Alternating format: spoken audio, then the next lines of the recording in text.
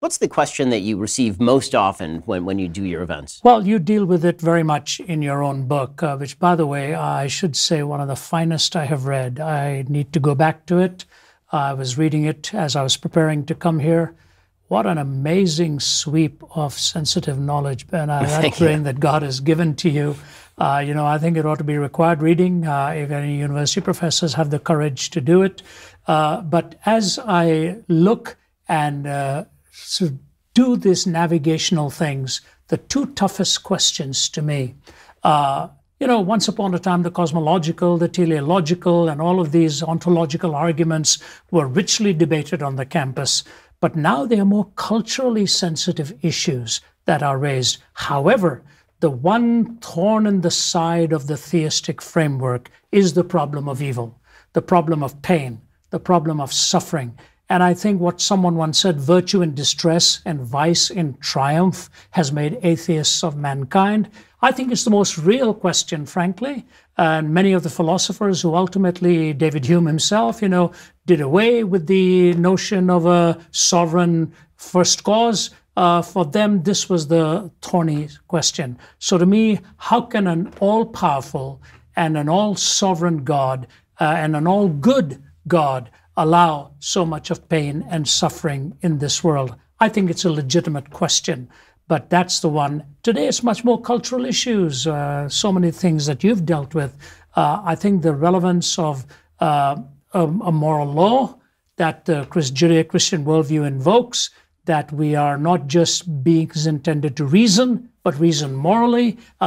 Those are the debates, I think, the two issues, and I think they are connected. So let's talk about the problem of suffering and pain. Okay. Obviously, there have been a bunch of religious thinkers who have taken this on. It's always puzzling to me when you hear secular humanists and atheists suggest that it's a revelation that this is a problem for religious thought. Obviously, it's been a problem for religious thought since the very beginning. What do you think is the best answer to that very difficult question? Well, Job is the one who wrestled with it the most. Job, to me, came up with a very incredible answer. And that's, to me, a softer touch today, but I think a profound touch for those of us who have that knowledge of God. To him, when he said, I had heard of you by the hearing of my ear. Now I have seen you, I abhor myself, and I'm horrified, and he repented. That relationship with God, same as with Habakkuk. They struggled with these issues, but that divine encounter gave them a pair of eyes so that they could see to the problem from a very different perspective. God is, God acts, God changes. That's what Habakkuk came up with, the actuality of God in distinction to atheism, the eventuality of his working in distinction to deism, and the eternality of his perspective in distinction to pantheism. So the question itself is well answered within the Judeo-Christian worldview. But I think as a culturally relevant apologist, this is the way I deal with it, Ben. And I found it to be quite effective because the wheels start turning. I was at the University of Nottingham years ago when it was first thrown at me.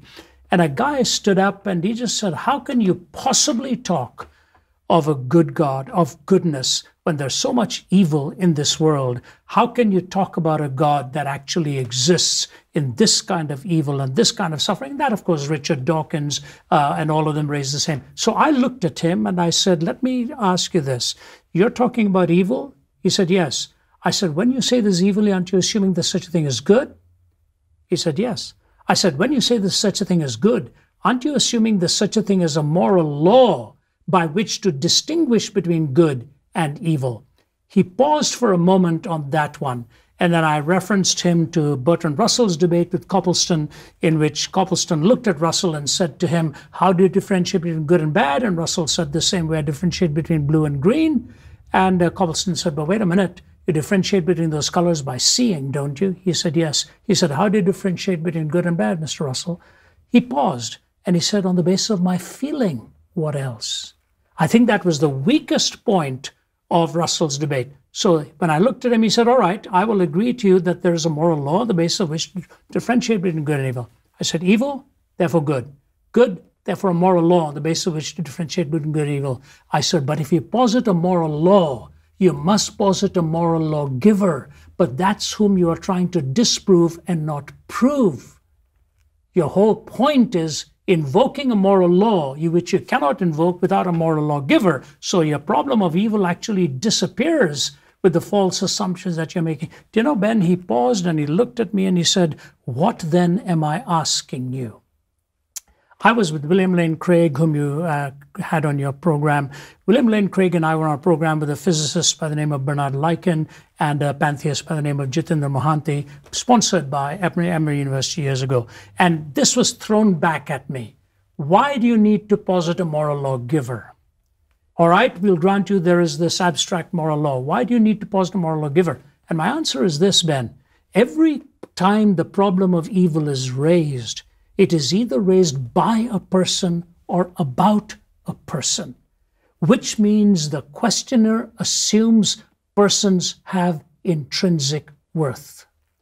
And that is an assumption they cannot make in a random evolutionary universe with no primary mind and personal being as our creator. So if we have the random collocation of atoms, how do we attribute essential worth to ourselves? So the person component is vital to the question. And so the moral law needs a moral lawgiver if persons are to have essential worth. So to me, the problem of evil when it is raised is a self-stultifying problem, because it has to assume a framework that it cannot arrogate to itself in a random universe without personal value.